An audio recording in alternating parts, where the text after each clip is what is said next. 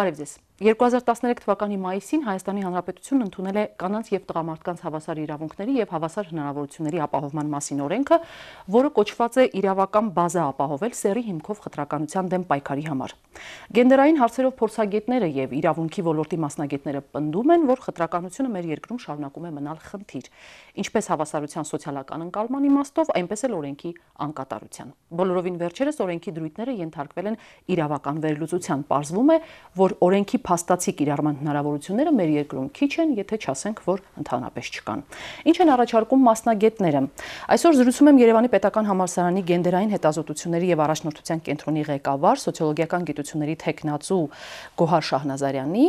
և իրավաբանական գիտությունների թեկնածու դոցենտ Նարինե Ալեքսանյանի հետ։ Բարև ձեզ։ Բարև։ Առաջին հարցը մինչև օրենքի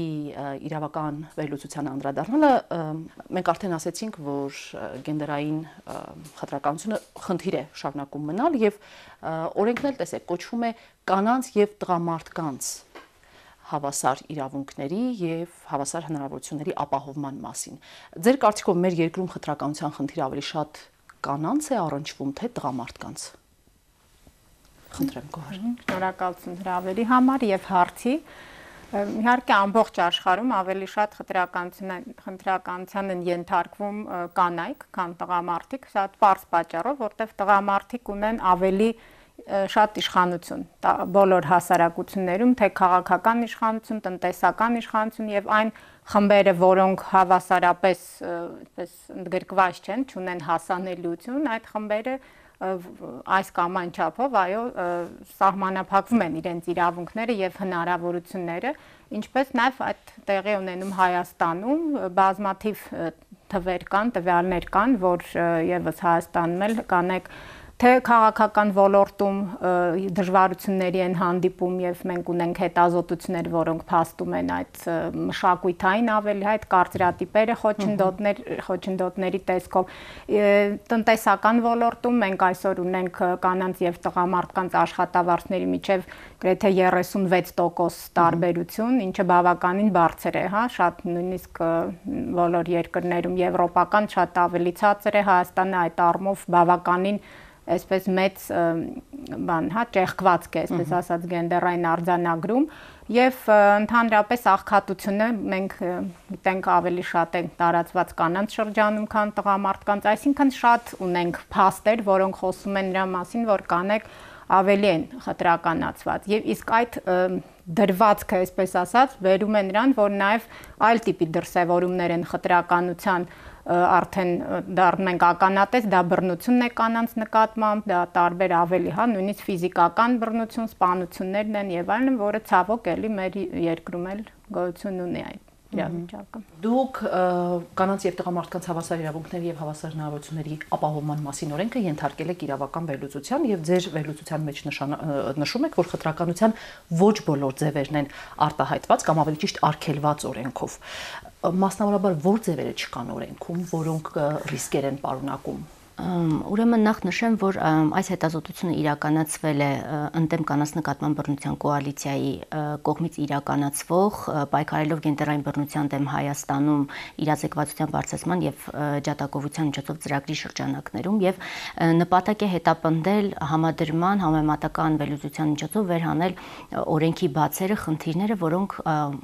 հանգեցնում են իրավակիրառ պրակտիկայում օրենքի չարտացոլման, այսպես ասած։ Խնդիրը հետևյալն է, նախ մեթոդաբանության մասին խոսեմ, հիմք են վերցվել միջազգային չափանիշները, որոնք տեղ են գտել Եվրոխորհրդի 2007 թվականի գենդերային հավասարության չափորոշիչների եւ մեխանիզմների մասին հանձնարարականում, որտեղ նշված է, թե օրենսդրությունը կոնկրետ պետության ինչպիսին պետք է լինի, օրենսդրություն ասելով այստեղ հասկանում ենք ինչպես օրենքները, այնպես էլ ենթաօրենսդրական ակտերը, ինչպիսին պետք է լինի, որպեսզի կարողանա դե յուրե ապահովել օրենսդրական բազա ապահովել գենդերային հավասարության եւ գենդերային խտրականության բացառման համար եւ սրանից բխեցվել են որոշակի հարցադրումներ։ Հիմա անդրադարձ կատարեմ օրենքի խնդիրներին։ Նախ խտրականության ոչ բոլոր ձևերի դրսևորման առումով օրենքը մի շարք ուղղակի կամ անուղղակի խտրական վարքագծեր է արգելում, որոնց մեջ տեղ չեն գտել տարբեր դրսևորումներ։ Օրինակ մեր պրակտիկայում հաճախ հանդիպող խտրական հայտարարություններ աշխատանքի հետ կապված, որտեղ նաև տղամարդկանց իրավունքներն են ոտնահարում, խտրականության են ենթարկվում, օրինակ միայն կին մասնագետ են պահանջում կամ հակառակը տղամարդ մասնագետ, եւ եթե հայտարարություն տարածողը չի կարող ապացուցել, որ տվյալ պահանջը ներհատուկ չէ աշխատանքին, դա համարվում է խտրականություն, անուղղակի խտրականության ուղղակի դրսևորում է, եւ այս տեսանկյունից օրինակ այդպիսի վարքագիծը այստեղ տեղ չի գտել։ Բացի այդ ոլորտային առումով դրսևորումներ չկան, տարբեր պետությունների փորձի ուսումնասիրությունը ցույց է տվել, որ այս օրենքները, այսպես հավաքական ասենք գենդերային հավասարության մասին օրենքները, իրենց մեջ ընդգրկում են ոլորտային մոտեցում, այսինքն յուրաքանչյուր ոլորտում ինչ չի կարելի անել, դա կարգավորված է կոնկրետ օրենքով, աշխատանքային ոլորտ, սպորտ, առողջապահություն, սպառողների պաշտպանություն, կրթություն եւ այլն, բոլոր ոլորտները։ Մեզ մոտ այդպիսի ոլորտային տարանջատում չկա, բացառությամբ պետական կառավարմանը մասնակցելու եւ ընտրելու իրավունքին, որը առանձին գլխով կարգավորված է։ Մնացած ոլորտների հետ կապված առանձին տարանջատում չկա։ Խնդրահարույց է հատկապես սանկցիաների հատվածը, քանի որ եթե օրենքը արգելում է որոշակի վարքագիծ, պետք է ապահովի նաև այդ վարքագծի դրսևորման դեպքում պատասխանատվության միջոց եւ կոնկրետ սուբյեկտը պետք է իմանա, որ եթե այսպիսի վարքագիծ դրսևորի, ապա վրա է հասնելու պատասխանատվության հետեւյալ տեսակը։ Այս առումով մենք չունենք որևէ պատասխանատվության միջոց ինչպես տվյալ հետազոտված օրենքում, այնպես էլ հարակից օրենքներում, մասնավորապես եւ քրեական եւ վարչական եվախախտումների մասին օրենսգրքերում եւ քաղաքացիական օրենսգրքում այդպիսի պատասխանատվության միջոց սանկցիա սահմանված չէ։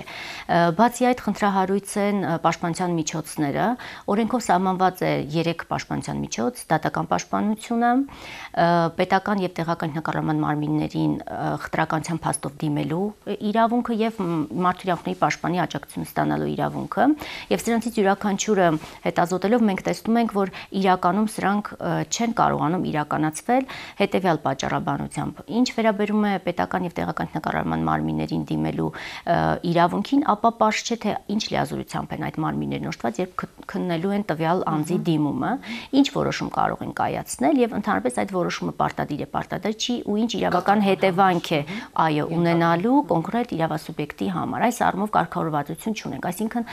դեկլարատիվ բնույթ ունեցող կարծեք թե իրավական պաշտպանության միջոց է սա։ Դատական պաշտպանության միջոցին ես քիչ հետո առանձին կանդրադառնամ, որովհետև այստեղ համալիր խնդիրներ ունենք եւ ՄԻՊ-ի աջակցությունը ստանալը պետք է տեղի ունենա ՄԻՊ-ի մասին օրենքի համաձայն, բայց այնտեղ առանձնացված համակարգված մոտեցում չկա, ինչի մասին նաեւ խոսվել է հենց ՄԻՊ-ի տարեկան զեկույցում։ Ինչ վերաբերում է դատական պաշտպանության միջոցին, ապա այստեղ գոյություն ունեն եւ նյութաիրավական եւ դատավարական խնդիրներ։ Հարցը կայանում է նրանում, որ դատավարական առումով չկան համապատասխան դատավարական երաշխիքներ։ Քանի որ խտրականության հարցերում ապացուցման բեռի բաշխման խնդիր կա, մի փոքր երևի նեղ մասնագիտական է սա, պետք է ելնեն եւ դատարանները եւ արտադատական մարմինները այն կանխավարկածից, որ խտրականություն տեղի է ունեցել։ Իսկ մեր դատավարական օրենսգրքերը այդպիսի հնարավորություն թույլ չեն տալիս, որովհետեւ հակառակ կանխավարկածն է գործում։ Եվ սա իջիկ է դարձնում դատական գործերի քննությունը այս իմաստով։ Բացի այդ, եթե մենք ցանկանանք տեսնել, թե ընդհանրապես կան դատական ակտեր, որտեղ այս օրենքը կիրառվել է, ապա մենք չենք հանդիպի նման դատական ակտերի։ Հարկ եմ համարում նշել, որ իրավակիրառ պրակտիկայի ուսումնասիրության նպատակով հարցում է կատարվել դատական դեպարտամենտին, որպեսզի նրանք տրամադրեն այն դատական ակտերը, որտեղ այս օրենքը կիրառվել է, բայց իհարկե նրանք չեն վարում օրենքով սահմանված կարգով այդպիսի վիճակագրություն եւ չեն կարողացել տրամադրել, բայց գոյություն ունի դատալեքս դատաբազա, դատական ակտերի բազա, որտեղ կարելի է տեսնել եւ պարզապես որոնման միջոցով համապատասխան բացահայտվել է, որ պարզապես հղում է կատարվում այս օրենքի այն հոդվածին, որը սահմանում է, որ կանայք եւ տղամարդիկ հավասար են, օրենքի նպատակն է սահմանում եւ բուն վարքագծի համար կոնկրետ իրավական պաշտպանության միջոց որևէ դատական ակտով սահմանված չի եղել, այսինքն իրականում 2013-ից ի վեր մինչ օրս մենք չունենք որևէ դատական պրակտիկա սրա հետ կապված, որպեսզի տեսնենք արդյոք այս կամ այն վարքագիծը կոնկրետ այս սահմանման տակ ընկնում է թե ոչ, կամ որևէ մեկը պատասխանատվության ենթարկվել է թե ոչ։ Նախադեպ չունենք, որևէ մեկը ցանկանա դիմել, որևէ մեկը օգտվել այդ օրենքի ընձեռած հնարավորությունից, եթե կարելի այդպես ասել, եթե օրենքը ընդհանրապես հնարավորություն ընձեռում է, նախադեպ չկա։ Այո, նախադեպ չկա եւ դա նյութաիրավական բազան նշանակում է, որ նյութաիրավական բազան, այն որ արգելված է, դա դեռ բավարար չի, պետք է լինեն օրենսդրական եւ ինստիտուցիոնալ համապատասխան երաշխիքներ, որպեսզի օրենքը գործի։ Նույն սանկցիաների մասով այլ տարբեր պետությունների փորձը ցույց է տալիս, որ հիմնականում նյութական եւ ոչ նյութական վնասի հատուցման հայցեր են դրանք լինում, եւ դա կարող է ինչպես արտադատական մարմնում գործի քննություն, այնպես էլ դատական մարմնում գործի քննություն։ Այս քննության չափանիշները տարածվում են երկու մարմինների վրա։ Այս առումով մենք ունենք խնդիր։ Բացի այդ ունենք խնդիր ենթաօրենսդրական բազայի ապահովման առումով, քանի որ օրենքը համապատասխան ակտեր ընդունելու համար կառավարության համար սահմանում է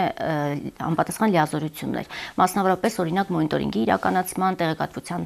փոխանակման կարգ սահմանելու առումով, որը էլի կրկին մինչ օրս չի իրականացվել, թեև գոյություն ունի կառավարության որոշում, որ պետք է այդ կարգը պետք է մշակվի եւ ընդունվի կառավարության կողմից։ Բոլորովին վերջերս նոր մի ինչ-որ նախագիծ է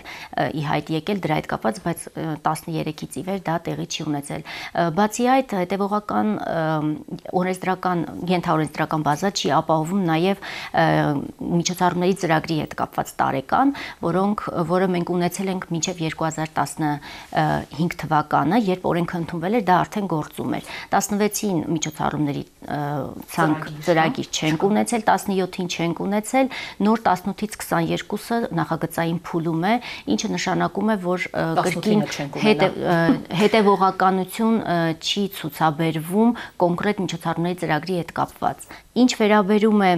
մնացած խնդիրներին օրենքի հետ կապված, դա նաև օրինակ գենդերային փորձաքննությունն է, որ օրենքը սահմանում է ակտերը պետք է ենթարկվեն գենդերային փորձաքննության։ Դրա նպատակն այն է, որ օրենքի նախագծերը լինեն չեզոք, Սեռի հատկանշով խտրականություն չպարունակեն, խտրականություն ունեցող նորմեր չպարունակեն եւ պետք է իրականացվի գենդերային մեյնսթրիմինգ։ Գենդերային փորձաքննության առումով մենք այս բան չունենք որևէ մարմին, որը դա իրականացնում է։ Արտադրության նախարարությունը այդպեսին չի հանդիսանում իրավական ակտերի մասին օրենքով եւ հասցեատեր այսպես ասած չկա։ Մենք չգիտենք, որ մարմինը պետք է դրանով զբաղվի։ Այս առումով խնդրահարույց է օրենքի իրավակարգավորումների իրավակիրառումը, քանի որ համապատասխան նաև ինստիտուցիոնալ մեխանիզմներ չկան։ Մասնավորապես հատուկ բողոքներ քննող մասնագիտացված մարմին առկա չէ։ Ում ներկայացնել բողոքը, եթե այո, եթե մենք գնում ենք արտադատականի ճանապարհով, օրինակ կարող է լինել այդպիսի մարմին, ինչը այլ պետությունների փորձը ցույց է տալիս, որ բազմաթիվ մակարդակներում դրանք ստեղծում են եւ պարլամենտի եւ կառավարության եւ տեղական ինքնակառավարման մարմինների, անկախ մարմինների մակարդակում, որոնք իրավասու են քննել նման բողոքները խտրականության հարցերով եւ պատասխան տալ սանկցիա նշանակել, սա նաև կապված է սանկցիաների հետ, այսինքն սա մի համալիր խնդիրների նշած կառույցը նաև կարող է պարտադրել կիրառել սանկցիաների տեսքով այդ այո, օրենքը սահմանում է տարբեր պետություններում այդպիսի փորձ է առկա, որ այդ մարմինը, որը կոնկրետ բողոքներ պետք է քննի, ինքը ընդունում է որոշում պարտավորեցնել այսինչ գործողությունը կատարել կամ վնասի հատուցում կարող է նշանակել։ Դա կախված է պետությունից, թե ինչ լիազորություն ենք տալիս տվյալ մարմին։ Մենք կրկին այդպիսի մարմին չունենք։ Ինստիտուցիոնալ առումով փաստորեն եւս այստեղ խնդրահարույց հարցեր կան։ Գոհար, տեսեք, կանանց նկատմամբ խտրականության բոլոր ձևերի մասին ՄԱԿ-ի կոնվենցիան, որին նաև միացել է Հայաստանը, ասում է, որ երկիրը պետք է ոչ միայն խտրականություն պարունակող այդ օրենսդրական դրույթները վերացնի, այլ նաև սովորույթներն ու պրակտիկան։ Ձեր կարծիքով սովորույթներն ու պրակտիկան փաստաթղթերով վերացնել հնարավոր է։ Որոշ չափով այո, օրինակ նման օրենքներ եւ կամ ասենք ընտանեկան բռնության դեմ օրենքը օրինակ է, որը էլի վերջապես ընդունվեց անցյալ տարի, նման օրենքները այո, որոշ առումով պրակտիկաները սահմանափակում են, բայց դա իհարկե բավարար չէ եւ այստեղ նշվեց, որ այս օրենքը եւ բազմաթիվ այլ օրենքներ դեկլարատիվ բնույթ են կրում եւ դեկլարատիվ բնույթը կախված է մի շարք հանգամանքներից, դրանցից մեկը հասարակությունում կայող այդ կարծրատիպերն են, այն դիրքորոշումներն են, որոնք մենք ունենք, իսկ դրանք փոխելը շատ բարդ է եւ շատ ավելի խոչընդոտներ ենք այստեղ հանդիպում, քան նույնիսկ օրենսդրական փոփոխություններ իրականացնելիս, որովհետեւ այստեղ մենք գործ ունենք մարդկանց արժեքային համակարգի հետ, հա, դարեր շարունակ ձևավորված եւ այստեղ շատ իսկապես զգայուն հարց է դա, որտեւ նաեւ տեսնում ենք կա հակառակը, հա, որ պետք չի դա փոխել, դա մեր ավանդույթներն են, պետք է թողնենք։ Ավանդույթը կամ այն դիրքորոշումը, որը բերում է խտրականության, միանշանակ ես կարծում եմ վերանայման կարիք ունի ցանկացած հասարակությունում։ Մեր հետազոտություններն էլ փաստում են, որ կան այդ մոտեցումները, այդ դիրքորոշումները, որ օրինակ հիմնականում կանայք պետք է այո, կարող են կրթություն ունենալ, դա լավ է, որ կինը կրթված է, հայ կինը, բայց կարիերան արդեն կտրուկ սահմանափակվում է այն մարդկանց քանակը, ովքեր կարծում են, որ 2 անգամ ավելի քիչ է այդ մարդկանց տոկոսը, ովքեր գտնում են, որ կինը նաև պետք է լավ կարիերա ունենա։ Այսինքն կրթությունը պետք է հավանաբար, չգիտեմ, ամուսնանալու համար, ընտանիք կազմելու համար, երեխա ունենալու, չգիտեմ, տարբեր պատճառների համար, բայց ոչ իր ինքնազարգացման եւ ավելին ինչ որ ձևով նաեւ տնտեսական հաջողություններ ունենալու համար։ Եվ նույնը վերաբերվում է, այստեղ մենք խոսում ենք այդ կանանց նկատմամբ հիմնականում նշեցինք ավելի շատ է խտրականությունը, բայց նույն դիրքորոշումները նաև ազդում են տղամարդկանց վրա, որովհետև նույն այդ նայում էի թվերը մեր հետազոտության, որ բավական մեծ հետազոտություն էր, գենդերային բարոմետր, որ արել էինք 2500 մոտ տնային տնտեսություններ այցելվել, եւ 90% մարդկանց մեր բնակչության դեռ գտնում է, որ օրինակ տղամարդը յուրաքանչյուր աշխատանք պետք է կատարի, որպեսզի իր ընտանիքը ապահովի։ Եվ դա էլ է մեծ պատասխանատվություն եւ բեռ դրվում է այստեղ, հա, եթե մենք մի քիչ ավելի այնպես փորձենք հասկանալ, վերլուծել, դա էլ է այլ կողմն է հարցի, որ մենք կնոջը կարծես թե պահում ենք, հա, ասենց ընտանիքի ներսում, այդ չենք ուզում, որ շատ առաջ գնա, բայց տղամարդը հակառակը ցանկացած գործ պետք է անի եւ այդ շատ անգամ այո նաև դա էլ է բերում շատ բացասական հետևանքների կամ օրինակ եթե հա նույն գովազդների մասին խոսվեց, այստեղ աշխատատեղերի սահմանափակ լինելու դեպքում օրինակ էլի մարդկանց մեծ մասը գտնում է, որ տղամարդուն պետք է տրվի առաջնայնությունը, որտեղ ինքը այդ ընտանիք պահողն է եւ այլն։ Այսինքն այդ դիրքորոշումները մենք ունենք, նույնը վերաբերվում է բռնության արդարացմանը, ցավոք, որ էլի արդարացվում է ելնելով այդ ինչ-որտեղ ավանդական մոտեցումներից։ Սրանք շատ նուրբ թեմաներ են, շատ զգայուն եւ սա ես կարծում եմ շատ իհարկե ավելի երկար է փոփոխության, այսպես համար ժամանակ է պահանջում, օրենսդրական ակտերը դրանք կարող են, կարծում եմ, նպաստել, բայց կրթական համակարգը եւ ընդհանրապես ավելի ոչ ֆորմալ նույն այդ կոնվենցիան ինքը առաջարկում է մեխանիզմներ, օրինակ հեռուստատեսությունը նաև շատ մեծ դեր կարող է խաղալ, հա, փոխելու այդ համաձայնությունը, այո, շատ, այսինքն ձևեր կան, որ կարելի է դա փոխել եւ կարծում եմ մենք պետք է ավելի քննարկենք այդ փոփոխության ճանապարհները, որոնք են ավելի ընդունելի մեր հասարակության համար, որտեղ տեսնում ենք, որ կա նաև հասարակությունում այդ ընդվզումը, որ մենք մեր արժեքն, այսինքն ինձ թվում է շատ շփոթություն է առաջանում մարդկանց։ Դժբախտաբար նույն հասարակության վերաբերմունքը ես պիտի արձանագրեմ այստեղ կապված ուրեմն այս վերջին շրջանում քաղաքապետարանում տեղի ունեցած բռնության հետ, որովհետև շատ նյարդայնացնող էր այն հարցումները, որոնք փողոցում կատարվել էին, նույն կանայք արդարացնում էին այդ բռնությունը, ասելով, որ այդ պահվածքը, որ ցուցաբերեցին քաղաքական գործիչները, դա ուրեմն կնոջը հարիր չէր, թող խելոք մնային, նորմալ պահեին իրենց ծետ չուտեին եւ այլն։ Սա ֆոնային ինֆորմացիա է, որը այսպես թե այնպես ազդում է նաեւ էկրանից էկրանի մյուս կողմում նստած մարդու վրա եւ այս ֆոնային ինֆորմացիան հաղթահարելու համար շատ դժվար է ասել ինչ պետք է անել նույն զանգվածային լրատվամիջոցները վերարտադրում են այդ ֆոնային ինֆորմացիան անընդհատ այսինքն հարցումներ անել եւ ցույց տալ որ մի կողմից հասկանալի է պիտի ցույց տաս քո հասարակության վերաբերմունքը դու չես կարող դա թաքցնել մյուս կողմից դա ինֆորմացիա է ծառայում շատերի համար եւ հսկայական մեծ կարելի ասել բանակի համար ովքեր ասում են որ ճիշտ են ասում այսինքն այստեղ էլ դա ոնց որ բնական իրողություն է համարվում եւ այդ հավասարության ձգտումները շատ հաճախ ուժեղ դիմադրության են հանդիպում հենց հասարակության կողմից որ ասում է քաղաքական գործիչներ դա գալիս է փոքրուց հա որ սա այսինքն աղջկան վայել պահվածք չի եւ այլն կամ տղա ես դու սենց քեզ պետքա պայս այս ամեն ինչը իհարկե արդեն հասուն տարիքում մարդը շատ դժվար է որ փոխվի բայց փոքր տարիքից ես կարծում եմ որ շատ լուրջ պետք է մենք զբաղվենք այդ հա այսինքն ձևեր կան եւ նույն այն դասագրքերի վերաբերալ կար հետազոտություն որ արվել էր որտեղ որ էլի անընդհատ մենք կնոջը պատկերում ենք օրինակ խոհանոցում հիմնական դա է սովորում երեխան հա չի տեսնում այլ որ այդ պատերից դուրս կինը նաեւ կարող է լավ մասնագետ լինել ինչ որ առաջընթաց ունենալ իր աշխատանքում եւ այստեղից է գալիս այդ մտայնությունը, ձևավորվում է այդ մտածելակերպը, այդ արժեքային համակարգը, որը հետո հանգում է նրան, որ ասում է արդարացվել նաեւ բռնությունը կնոջ նկատմամբ եւ բայց ես կարծում եմ, որ զանգվածային լրատվական միջոցները կարող են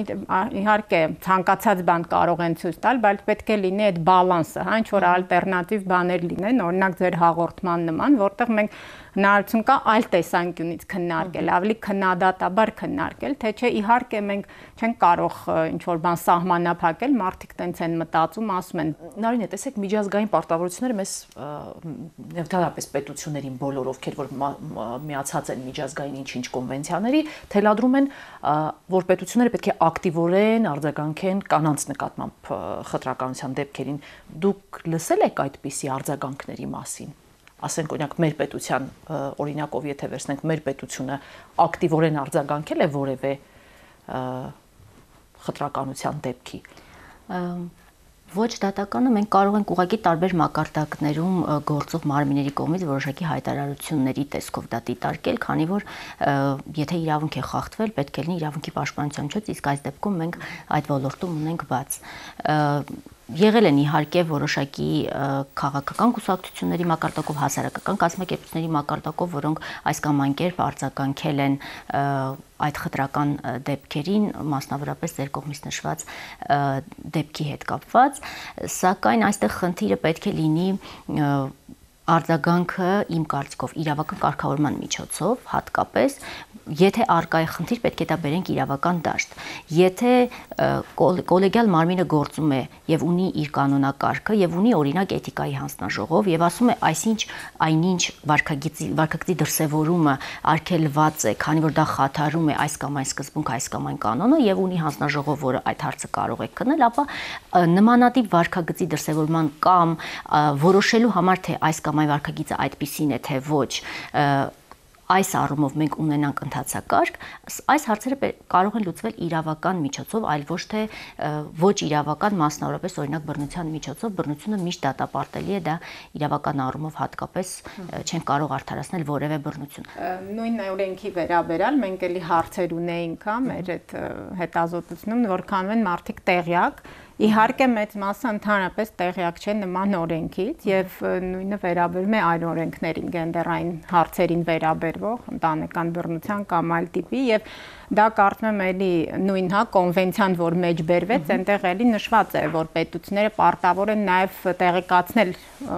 բնակչությանը ցանկացած այ ոլորտում իրականացվող օրենսդրական փոփոխություններին, իսկ մեզ մոտ դա ոնց որ ամեն ճարվում է շատ այսպես արագ, անհասկանալի, շատ անգամ ինչ-որ թաքուն նույնիսկ, հա, եւ մարդիկ տեղյակ չեն։ Դրա համար հետո շատ հարցեր են առաջանում, անհասկանալի ինչ-որ տերմիններ են օգտագործվում օրենքներում, որոնք մարդկանց մոտ շփոթություն են առաջանում, նաեւ այդ առումով, հա, այսինքն այդ տեղեկացնելը, որ նման օրենք կա կամ պատրաստվում են նման օրենք, հələ միջև փորձագետներին հասնելը,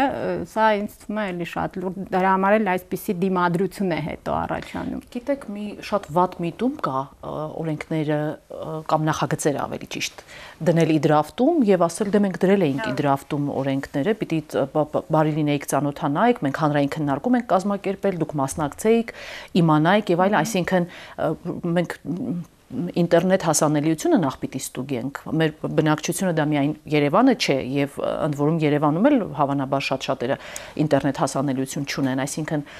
մարդը կամ հանրային քննարկումները արվում են ավելի փոքր տարածքներում եւ արվում են շատ չբարձրաձայնելով այդ մասին, իսկ բոլորը չէ որ հնարավորություն են մասնակցելու եւ արդյունքը լինում է այն, որ օրենքը ընդունվում է, մարդը չգիտի որ երկրում այդ տեսակ օրենք է գործում։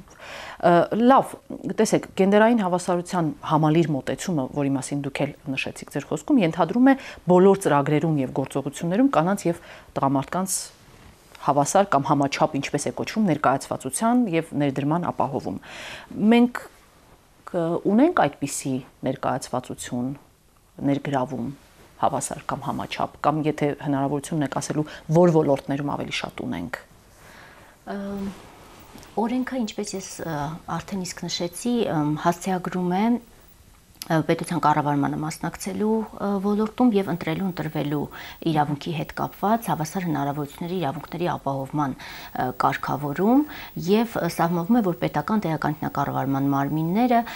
պետք է իրենց գործելակերպում որդեգրեն այդ հավասարակշռվածության ապահովման սկզբունքը կանանց եւ տղամարդկանց ներկայացվածության առումով եւ ներգրավման առումով։ Մենք նաեւ ունենք ընտրական օրենսգիրք, որը ընտրությունների հետ կապված որոշակի քվոտաներ է սահմանում համամասնական ընտրացուցակներում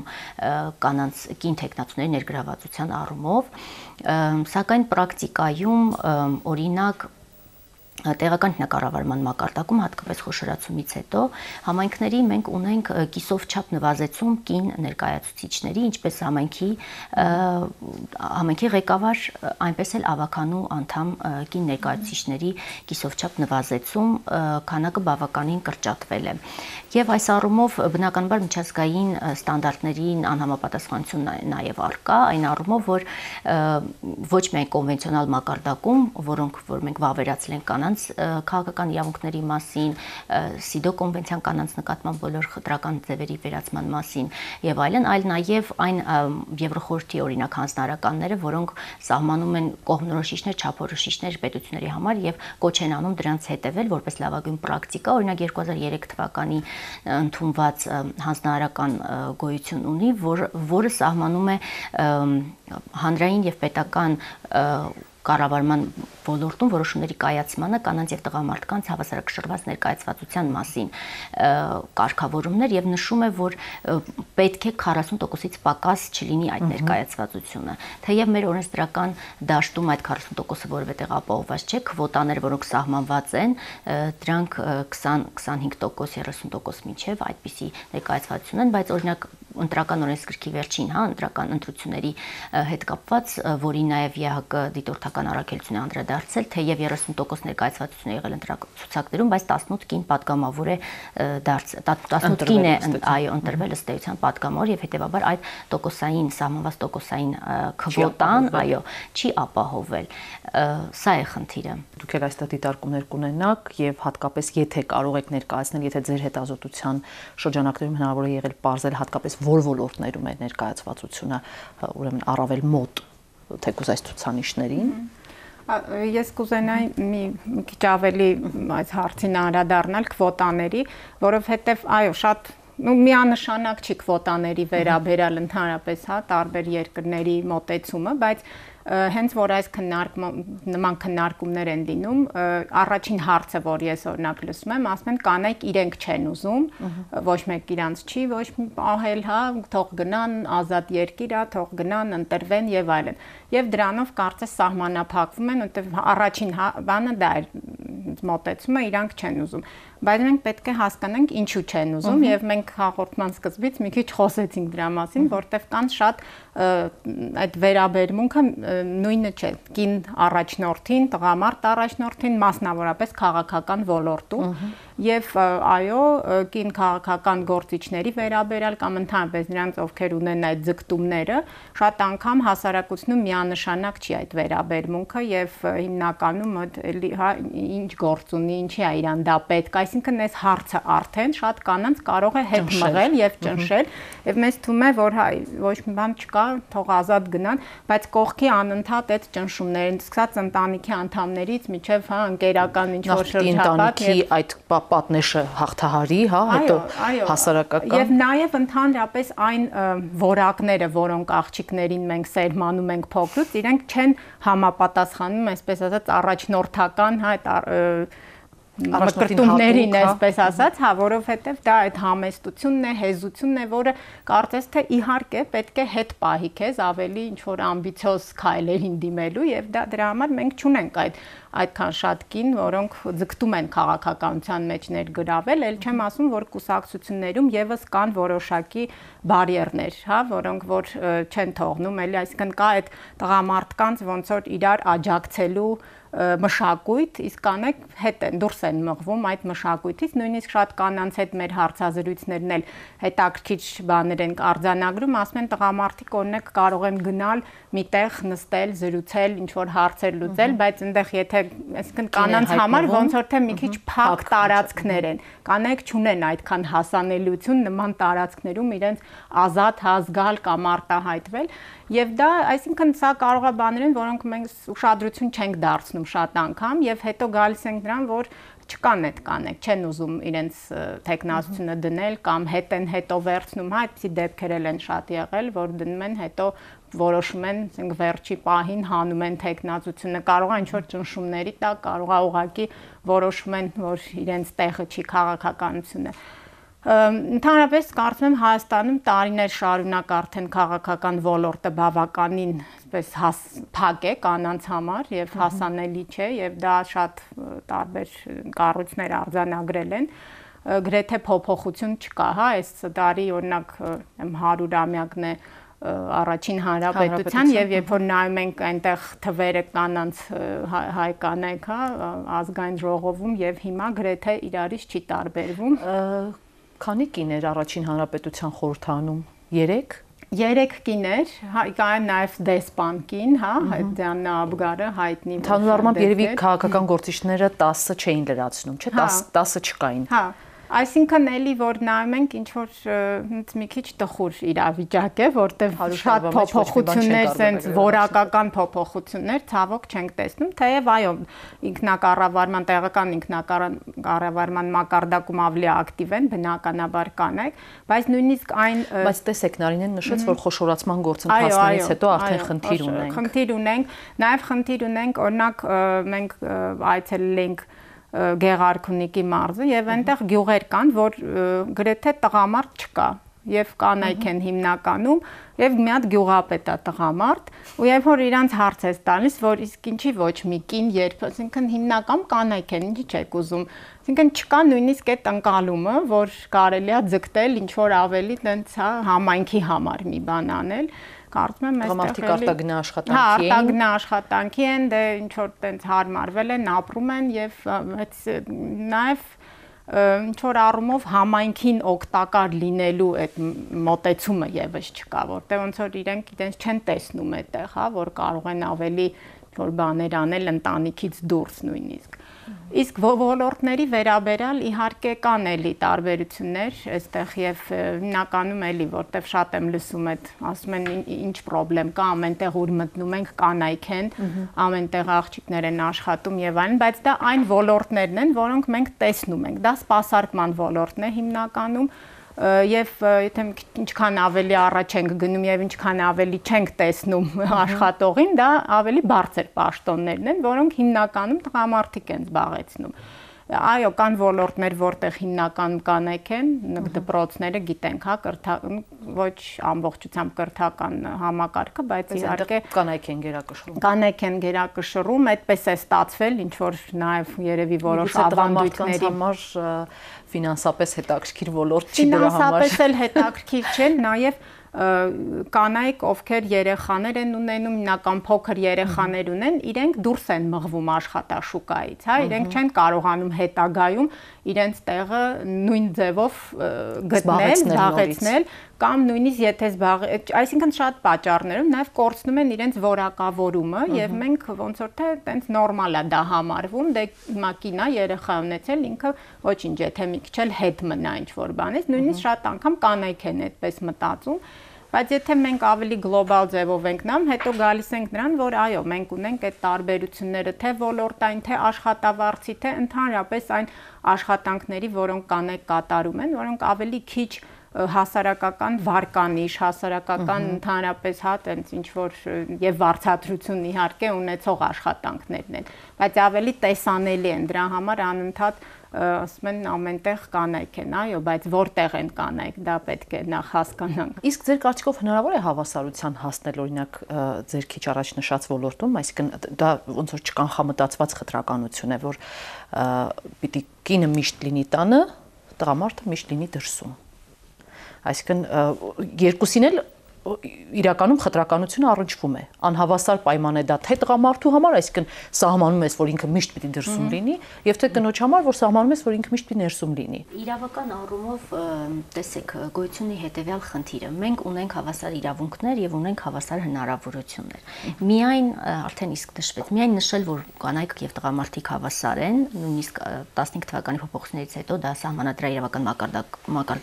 մակարդակ է բարձրացվել այդ սկզբունքը, դա դեռ բավարար չի։ Անհրաժեշտ են պոզիտիվ հատուկ միջոցներ, քվոտաներ հենց այդպիսի միջոց է հանդիսանում։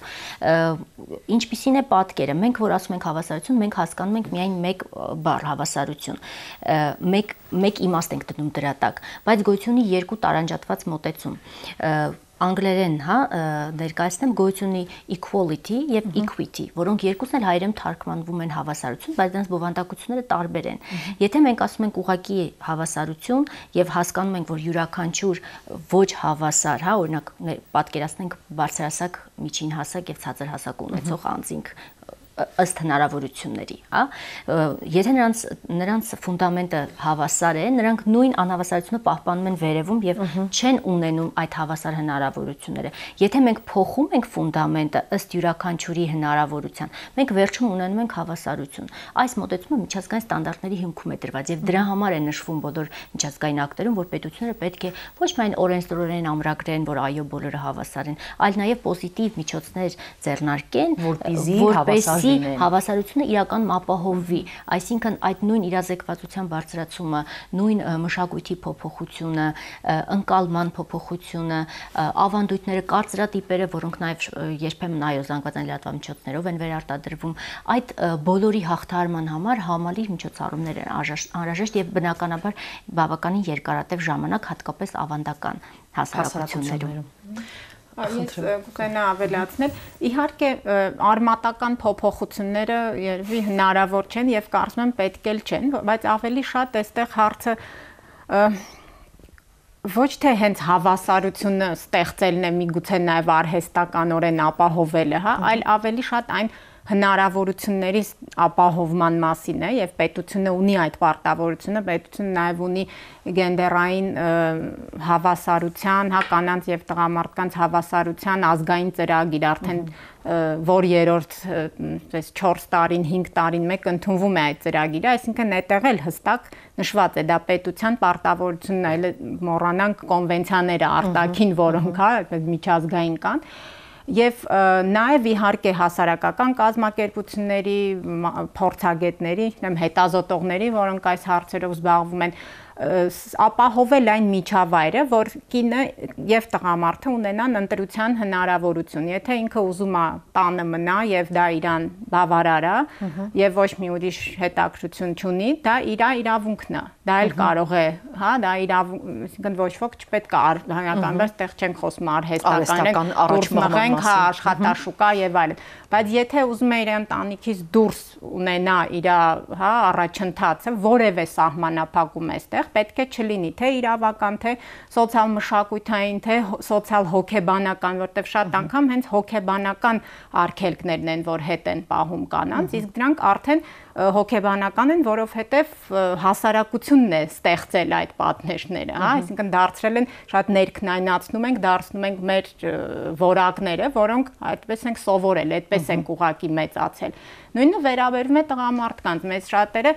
իսկապես ծաղրանք են ենթարկում այն տղամարդկանց, որոնք ուզում են մնան տանը, օրինակ, եւ իրանց երեխային խնամեն։ Չի ուզում այդ մարդը անպայման գնա դուրսը, օր ու գիշեր աշխատի, ինչ որ գումար վաստակի, ուզում է ավելի շատ միգուցե իր երեխայի հետ անցկացնի ժամանակ։ Բայց նման դեպքերում հիմնականում հարևաններից, բարեկամներից սկսած այդ մարդը ճնշման, պիտակավորման, այսինքն այստեղ պետք է ստեղծվեն իսկապես այն պայմանները, որ մարդը ունենա ազատ հնարավորություն ընտրելու, ինքը ինչ է ուզում անի։ Նաև այս խնդիրների պատճառով Հայաստանում մարդիկ երջանիկ չեն զգում իրենց եւ դա էլ շատ հետազոտություններ կան, որ ցույց են տալիս, որ մարդիկ իրոք այդպես իրենց ազատ եւ երջանիկ չեն կարողանում զգալ, որովհետեւ սահմանափակվում են ամեն տեղ, ոնց որ դու չես ապրում այն կյանքը, որ դու ուզում ես ապրես, դու ապրում ես քո հարևանի, քո չգիտեմ, ընկերոջ եւ այսինքն անընդհատ ինչ որ ակնկալիքներ կան քեզանից ու դու փորձում ես այդ ակնկալիքներին համապատասխան կառուցել քո կյանքը եւ որը իհարկե որոշակի этаպում հասկանում ես, որ ճիշտ չէր, դա պետք չի այդպես անել, հա, ավելի լավ է, ավելի մի քիչ լայն մտածել, ազատ մտածել, բայց երջանիկ լինել։ Եվ դա է պատճառը, որ մենք մեր հետազոտությունում այդ գենդերային բարոմետրում ստացել ենք մի շատ հետաքրքիր տվյալ, որ կանանց 27%-ը նշել էր, որ եթե հնարավորություն ունենար, կուզենային տղամարդ ծնվել, որովհետև տղամարդիկ ունեն ավելի հնարավորություններ հասարակությունում, այդ թվում եւ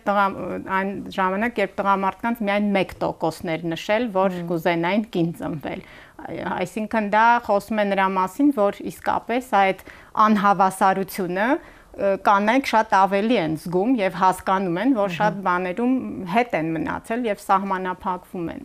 Եթե խոսենք բանաձևի լեզվով, ասում են, որ գենդերային հավասարությունը ժողովրդավարության եւ սոցիալական արդարության ձգտող հասարակության հենասյունն է։ Սա նշանակում է, որ մեր հասարակությունը չի ձգտում ժողովրդավարության եւ սոցիալական արդարության, թե չի ընդունում, որ գենդերային հավասարությունը այդ սոցիալական արդարության եւ ժողովրդավարության հենասյունն է։ Շատ լավ հարց է սա, իսկապես ինձ թվում է, որ չի ընկալում, որտեվ չեմ կարծում չի ձգտում, որովհետև դա նորմալ է, որ այդ ձգտումը հա պետք է լինի, այդպես համարենք, բայց այն, որ մարդկանց մոտ չկա այդ ընկալումը, որ գենդերային հավասարությունը ընդհանրապես ցանկացած հա իրավունքների ապահովում, ցանկացած խմբի դա սոցիալական արդարության մի մասն է, այդ ընկալման մենք ունենք այստեղ շատ լուրջ խնդրեմ եւ նույնիսկ եթե շատ անգամ ասում ենք, որ հա մենք ձգտում ենք հավասարության, բայց հենց որ հարցը գալիս է կոնկրետ օրինակների կամ կոնկրետ խմբերի իրավունքների ոտնահարմանը, այստեղ միանգամից տեսնում ենք, որ այդ ընկալումը նույնը չէ։ Հա մենք պատրաստ ենք շատ անգամ ասում են հա հաշմանդամություն ունեցողը այո պետք է ունենա հավասար հնարավորություն, բայց երբ որ հասանելիությունն է հա շատ པարզ հարցեր, այդտեղ արդեն ասում ենք դա ոչինչ, հիմա սենց հա պետք չի անպայման փոխենք այս շենքի բանը, հա եւ նման բաներ անընդհատ տարբեր խմբերի համար մենք տեսնում ենք, որ դա ունենք։ Ես կարծում եմ չկա այդ համալիր ընկալումը, որ բոլորի իրավունքները փոխկապակցված են, տարբեր խմբերի իրավունքները, այսինքն դա իր խնդրեմը չի։ Անընդհատ գցում ենք այդ մարդու վրա, հա կանայք են, դժգոհ են, իրանց խնդրեմն է, թող իրանք լուծեն։ Հաշմանդամություն ունեցողն է իր խնդիրը եւ այլն, եւ սա ինձ թվում է այդ ընկալումը շատ կարեւոր հարց եք բարձրացնում, որ ավելի համալիր ձևով ընկալենք սոցիալական արդարությունը որն է, այլ ոչ երբ որ մեր իրավունքն է ոտնահարվում, միանգամից ակտիվանանք, բայց նաեւ այլ խմբերի միգուցե մեզ հետ ոչ մի կապ չունեցող, իրական թվում է, որ չունեցող։ Ուղղակի կավելացնեմ իրավագիտակցության բարձրացումը եւ այն ինչի մասին խոսեցինք իրազեկվածության բարձրացումը, որը նաեւ այդ ընկալման բարձրացմանն է ուղղված, այդ աշխատանքը պետք է կատարի պետությունը, որը նաև միջազգային պարտավորության շրջանակներում է։ Ընդ որում դա պետք է լինի միջև օրենքների ընդունումը, օրենքների ընդունման գործընթացում, ներգրավվածության մասնակցության ապահովում, այսինքն չլինի այնպես, որ մարդիկ պարզապես 2 օր հետո իմանան, որ նախորդ օրը ընդունվել է օրենք, որի մասին ոչինչ չգիտեն եւ դա բերի այն ընկալման, որ սա արեստացին օրենք է եւ հասարակական անհրաժեշտություն չկա, քանի որ շատ հաճախ այդ իրազեկվածության ցածր մակարդակի, իրավագիտակցության ցածր մակարդակի պատճառով մենք չենք կարողանում իդենտիֆիկացնել, որ սա այսպիսի խնդիր է եւ այս խնդրի լուծման համար պետք է ընդունվի օրենք։ Մենք դա չենք ճանաչում որպես այդպիսին, դրա համար է, որ մեզ համար երբեմն անհասկանալի են լինում, թե այս կամ այն օրենքը ինչպես ընդունվեց։ Իսկ դա օրենսդրական գործընթացի բարելավման նաև խնդիր է, որ հանրային քննարկումներ, հանրային մասնակցությունը պետք է լինի առավել ընդգրկուն եւ չպետք է բավարարվել միակողմանի հաղորդակցության միջոցով, պարզապես հրապարակելով, իրազեկելով, այլ պետք է լինի երկխոսություն ու ավելի ընդգրկուն համալիր միջոցառումներ իրականացվեն այս ուղղությամբ։ Շատ շնորհակալ եմ հրավերն ընդունելու եւ զրույցի համար, իսկ ես մեր հեռուստադիտողներին հիշեցնեմ, որ այսօր Երևանի Պետական Համալսարանի Գենդերային հետազոտությունների եւ առաջնորդության կենտրոնի ղեկավար, սոցիոլոգիական գիտությունների թեկնածու Գոհար Շահնազարյանի եւ իրավաբանական գիտությունների թեկնածու դոցենտ Նարինե Ալեքսանյանի հետ խոսում էինք կանանց եւ տղամարդկանց հավասար իրավունքների եւ հավասար հնարավորությունների ապահովման մասին օրենքի մասին։ Կհանդիպենք։